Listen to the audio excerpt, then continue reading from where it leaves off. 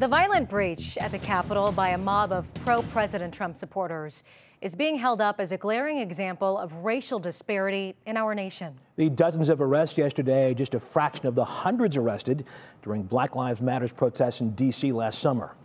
Our Bibb shares his thoughts on the tale of two different demonstrations. It was unthinkable, but the live eye of television beamed into our homes. The U.S. Capitol building breached, burglarized, broken into, vandalized by a group, not from outside this country, but from inside. These were Americans who stormed the nation's Capitol building and surprisingly were met only by small resistance. How could this have happened?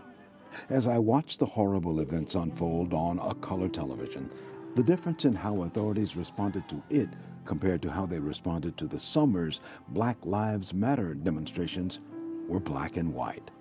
The pro-Trump mob stormed the gates and windows of the Capitol building. Where were the Capitol Hill police and other armed forces at a time when thousands of the mob said they would go to the Capitol, angry over certification of Joe Biden as the next president?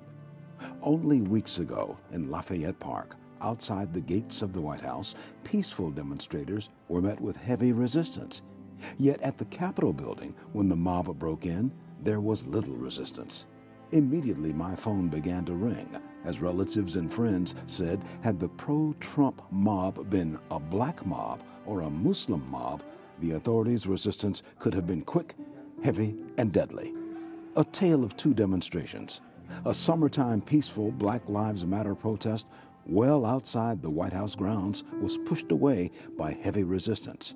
And a Trump-inspired group intent on breaking into the Capitol building was met only with tepid resistance until more forces could be brought in to push them out. But by then, the damage was done.